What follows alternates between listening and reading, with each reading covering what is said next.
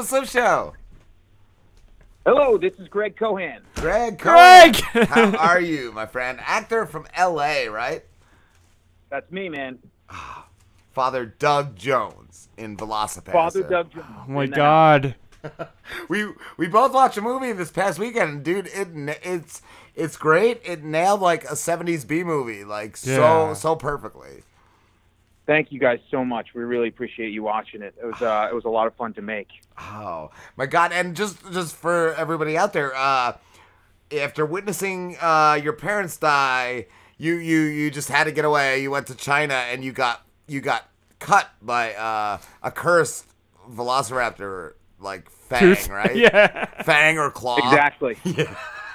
And then you transformed, and you just totally lost everything. Exactly. I went searching for God and ended up finding some form of evil and try to use it for good. Yes, but I feel that it worked. And I was gonna ask too, like just some of your lines in it though. Like I think it was the your counterpart said, "I don't know much about God," and you said, "I don't know much about dinosaurs." Just some of the lines are just. So, thanks, man.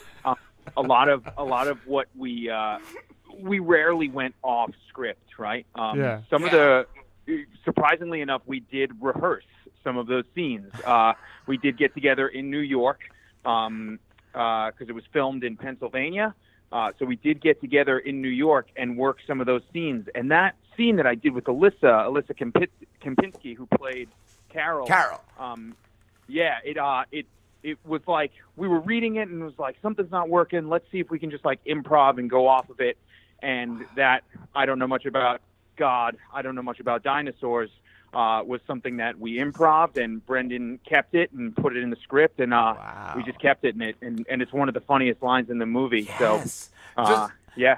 Well, I remember I was like 10 minutes in and I messaged Slim, who hadn't seen it yet. I'm like, I am hooked on this movie. Like it didn't lose pace. It just kept going, just with amazing things, like one after another. Just the over the top laughing, like of like kung fu movie. Just so many great things in it. So a workout montage. Your workout montage is just incredible. Classic, right? I feel like every movie I do these days has a workout montage, whether it's a short film or an episodic or something. There's some version of me doing fitness, which I'm okay with. So stay in shape. You know, you never know when a workout montage is going to break out. You should make a workout montage reel, like acting reel. Just do a workout montage. I want to see workout montage the movie. 2 hours of workout montages. Coming soon to an elliptical near you. I was going to ask, too, is there going to be Velocipastor 2? Because I feel like Velocipastor is going to have a huge cult following. That was just his origin story. Yes. Right. It's really exciting. You know, we've really caught fire over the last few months and over the last year, really, since working with Wild Eye Films, with Wild Eye releasing. So yeah, we're kind of riding the wave right now. It's crazy how, you know, we picked up a lot of steam once Wild Eye released their rendition of our poster in April. You know, shockingly enough, it was on Easter. They released this awesome, you know, poster that's on the cover of the DVD and Blu-ray right now, because we had our own poster, and it's kind of like a vintage-looking Enter the Dragon, you know, illustration. Yes. And they were like, you know, the poster is the only thing we have control over. And at first we were like, oh man, okay, I guess we'll go ahead with it and trust you guys. And we let that go to them. And when it came out, we were first like, oh man, I don't know if this is the same movie, but it just totally caught fire on the internet. Entertainment Weekly picked it up. We were a meme in Spain at one point, a political meme in Spain. A political meme. Yeah, it's crazy. And since then, people have just been like dying to watch it. Now since it's been released, people are seeing it and they're really, you know, catching on. They're telling their friends, but there's still a ton of people out there who haven't discovered it yet. Okay. Which is really wild, which is really cool. So like we kind of rely on that word of mouth, like tell your friends, Yeah. because it's available. It's out there. You can buy it in Walmart. You can buy it on Amazon. That's what I was gonna ask. So it's pretty neat. Yeah. Cool. And that's what I'm gonna bring up too. Like, I would never think a poster would be that effective. Like, that's amazing. That's amazing that it. They know what they're doing. The vintage poster, while it looks awesome, it's more for the fans. It's like it's a really cool looking poster. We did have some VHSs floating around there, VHS copies of the film that have that vintage poster on it, and it fits. But like for someone scrolling through, a streaming service or something, they just see like that thumbnail. They see really quickly with like a rabid Velocipastor wearing a priest collar and like, a reptilian version of me holding up a claw, and it says "A Man of the Claw," the Velocipastor. I mean, it's kind of hard not to be like, "What the fuck is this?" The craziest thing, Greg, is that I don't know. I think it was like a day before this movie was sent to me in my emails. Slim sent me the trailer of it, and I was like, "Dude, this looks great. This looks great." And so I was just going through like Amazon. I was like, I just want to like watch something, and I'm going through like recent releases, and I see Velocipastor, and I'm like, what is this? And I watched the trailer, and I'm like, oh my god! I was like, Rob, you gotta check this out. And I sent him the trailer, and then like he emailed me back. He's like, dude, like, pitched to me. He's like, they just pitched this to me like 2 hours after you messaged me this trailer. Yeah, man, it was great. Yeah. They know what they're doing at Wild Eye. They were really excited about working with us, and they did a really good job of getting it out there and promoting us, and it's been a wild ride.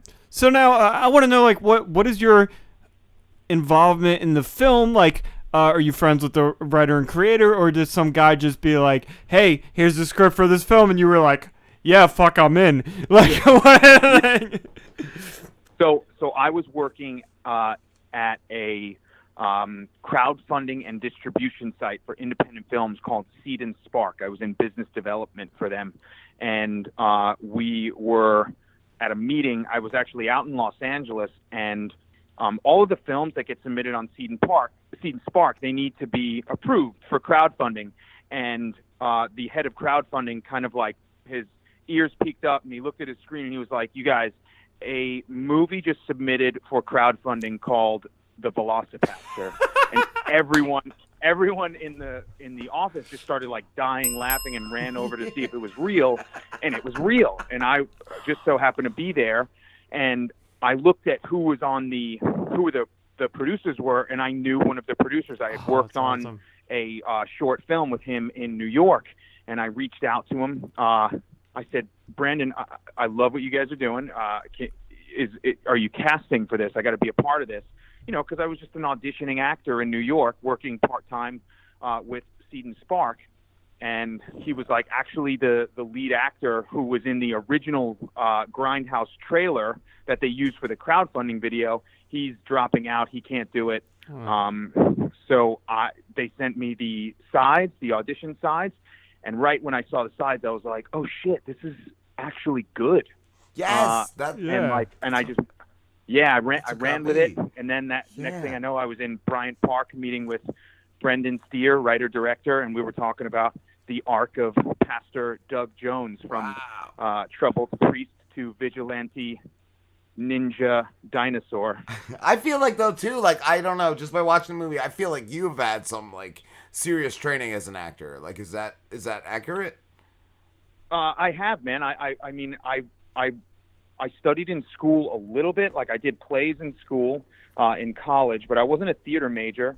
And for about 8 years in New York, I had a day job, that I went to every day, but I was moonlighting as an actor, taking Meisner classes and taking classes and just acting as much as possible. A lot of theater, a lot of black box independent theater. Yeah. Then I started to get into like commercials and voiceover work. I did some children's television shows, which is crazy, like at that time I was just like, I'll take whatever I can get. I'm going to work on everything and just get better. And then I started to get paid as an actor. So I was like, all right, I'm out. I'm going to quit this day job and just do this full time and give it a go. And that was right around when I did that short film with the producer on Velocipastor, and that's when I got introduced to this film. And this was my first feature film, so cool. It's pretty fun one out the gate. Hope there's and many that's really more. what it was. It was like committing to the fun, you know, and like just playing it as serious as possible and finding ways where we can like dial up the fun and just try not to mess up the take by laughing so hard. So. The other thing about the film that I noticed, and I think I mentioned it to Slim, was the soundtrack. Was that soundtrack just for the movie, or were those songs that already existed? So some of those songs exist. Those were Brendan. When Brendan writes, he kind of like already has a soundtrack in his mind when he's writing. Yes. When we were like discovering the arc of this character, you know, from an acting perspective, he sent me a whole like Google Doc folder that was like, you know, pictures, inspiration, movies to watch, and of course a playlist. And a lot of those songs, some of them are original songs that he in his band wrote, called Free Parking, and then there's another couple of songs, one from Mass the band, and then a few others that he had on his playlist that he kept in the movie. Cool. There was one that we couldn't get the rights to that was in the original trailer called Jesus Hammer, and it's one of the funniest songs I've ever heard in my life. But it didn't end up in the movie. Wow. And Greg, real quick, before we go any further, I want to ask if you could do us a favor and say, this is Gregory James Cohan, the Velocipastor, and you're listening to the Rob and Slim Show. The Rob and Slim Show, right? Yes. Okay. Whenever you're ready. Gregory James Yeah, here we go. This is Gregory James Cohan, also known as the Velocipastor, and you are listening to the Rob and Slim Show. Thank you. That's awesome. Thank you, dear. Thank you so much. That's going in our intro. Yes. Next week. Greg, I gotta say something real quick. You are like, if Captain America could turn into a dinosaur, that's what you are. You personally, you're a Captain America could turn into a dinosaur. Thanks, guys. That makes me feel so freaking good. You have no idea. Like, I was getting so many Captain America vibes. I was like, this dude's amazing. Just the Vietnam flashback. The Vietnam flashback and the exorcism scene. Oh, my God. Just those, everything. Frankie Mermaid, because I'm swimming in pussy. Like, just why did it call me Frankie Mermaid? Because I'm swimming in pussy. Yeah, dude. That's when I knew we were like, this movie was going to be awesome to make, because like the actor's name is Fernando, and he came up with this character, and like Brendan was like, hey man, do you want to be in this movie? He's like, yes, but here, I'm going to play this guy. His name's Frankie Mermaid. You know why his name's Frankie Mermaid? Because he's swimming in bitches. He's going to have hair down to his shoulders. I'm going to grow it out for the next 2 or 3 years, and then I'm going to shave the top of my head. And he did this, dude. And I was like, yo, this guy's all in. I got to bring my A game for this movie. And it was awesome. I just love I don't want to spoil anything, but just at the end, like everything being okay, if you know what I mean. Like, just, yes, exactly. God damn, so good. And I want to ask, being in the film, what was your favorite part? Because it looks like it was so much fun. What was your favorite part of filming it? It was a blast to make, the entire thing. The cast and crew was truly a team. We all kind of wore multiple hats, but at no time did any of us ever not want to be there, because it was so much damn fun. But my favorite part was definitely during one of the first changes into a dinosaur, where I kind of am like hulking out and roaring into the midnight sky, because that was like my Michael Jackson Thriller moment. And I was just like going into the movie, I was like, I hope I get to do this and like really kind of morph. And I just had so much fun with that stuff. And like the fight scenes, I mean, come on, like doing kung fu, so like cool. And nunchucks, like it's I feel like I'm a kid, you know, like playing in my backyard. That's what it's all about. Just like my thing too, like in China, just that they spoke English for the most part was just great to me. Just that little aspect of it was like, oh my god, this is great. Yeah, man. I love that Doug and his previously prostitute girlfriend just were great at fighting. Like, yes, out of the blue. We can kick ass. Exactly. Yes. Yep, exactly. I love who was the other priest, the one that was over you? Was it Father Gregory? Oh, Father Stewart. That was Father Stewart. Father Stewart, and Yes. Father Stewart had the World War was that the Vietnam War fucking flashback. He was also like, oh my God. Parents die, that's what they do. So exactly. So that is actually Brendan Steere's real father.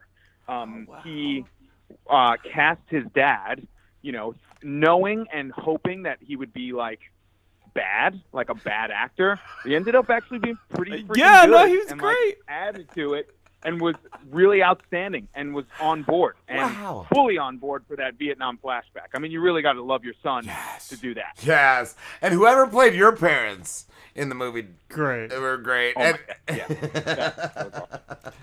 And I don't want to reveal it, but I think those were the only two people in the cast that like didn't really understand what they were getting into. They were kind of like, this is weird, but it's like, yeah, just go with it. It's gonna be awesome. And I love the one villain. I don't want to reveal too much about him. Same. But yeah, the one villain, you know who I'm talking about. He's the non-Chinese guy in the group of Chinese people. He amazing. His story amazing. The scenes with just fucking love it. He's so good. He's so good. Yeah. Everyone in the cast was just like outstanding to work with, and everyone other than my parents in the movie, everyone really had a good grasp on what we were making, and I think that's what made it so much fun. We just leaned into the fun. Yeah. I mean, after doing a movie like that, like, could you ever see yourself doing like a real serious movie? Ooh. Yeah, absolutely. I mean, like that's that's the stuff I work on. Just in whether I'm in class or I'm auditioning for things. That's the stuff I want to do. But I also have it in my wheelhouse to do, campy, funny, ridiculous things as well. I'd love to keep doing like Velocipastor until we get to Velocipastor 10. Yeah, but you gotta. I also want to do serious, dark, gritty dramas as well. But I love the horror genre as well. I mean, like leaning into that, and it's so much fun to make horror movies, especially with people that you love making movies with. So and just kind of modeling that weird, like the early, like what was it, 80s or 90s horror films where it was like Leprechaun. I always bring that one up. You have Leprechaun 1, 2, 3, then Leprechaun in the Hood, Leprechaun in space. Like I want to see that. I want to see that for Velocipastor, Velocipastor on the golf course. Like just weird shit. Right. Exactly, and like I grew up on some of those movies, and like I right away I knew what we were making, and they're just fun. And I don't know that we'll go Velocipastor 10, go that deep.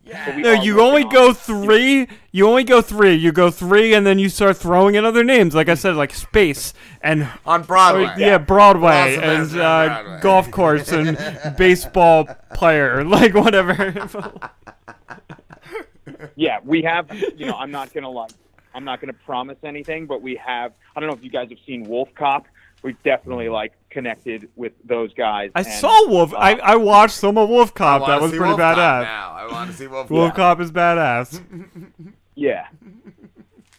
Wow. So we'll see if there's any crossover in the future. Nice, Greg. Are there any other projects that you're working on that you could tell us about? Right now, I'm just kind of writing some of my own things here in Los Angeles, getting my face out there, promoting this film, and just trying to work as much as possible. Cool. Awesome. I was just going to say, too, and if you weren't acting, what would you be doing? If I wasn't acting, what would I be doing? I'd probably still be selling billboards, which was what my day job was before I quit my job to be an actor. Wow. Other than that, I just got married this last year. We just got back from our honeymoon. Oh, wow. Congrats. Where was that? Thanks, man. I was out in Spain. We went to Barcelona, Sevilla, Ibiza, and Menorca. That sounds amazing. Wow. Yeah, it was rad. Yeah. Wow, living the life, dude. Living the Velocipastor life. That's it. Dude, we're having a blast. This last year has been pretty incredible. That's amazing. That's great. That's great, dude. Thank you so much for talking to us, Gregory. Oh, my pleasure. Thank you guys for having me. Absolutely. Where can everybody find you and the film? Yeah, so you can follow me at Greg Cohan, Cohan. I'm active on Instagram and a little bit on Twitter, but you can also follow at the Velocipastor on Instagram and Twitter. We're quite active there and respond to any direct messages.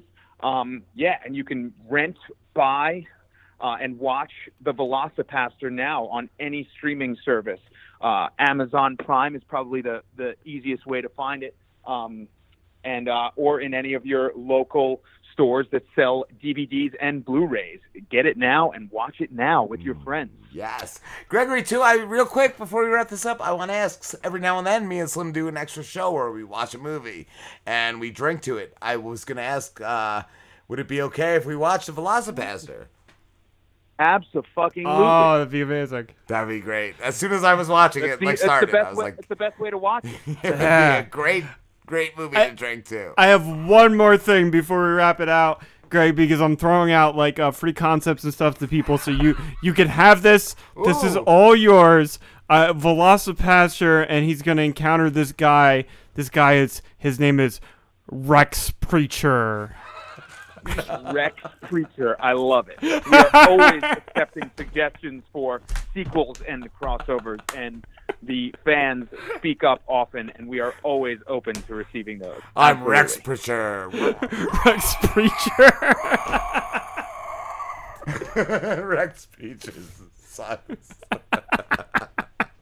I love it, guys. You're awesome. I love you, Greg. You're awesome. Thank you, Greg. All right. Thanks, guys. I appreciate it. Absolutely, man. Thank you so much. We'll talk soon. All right. See ya.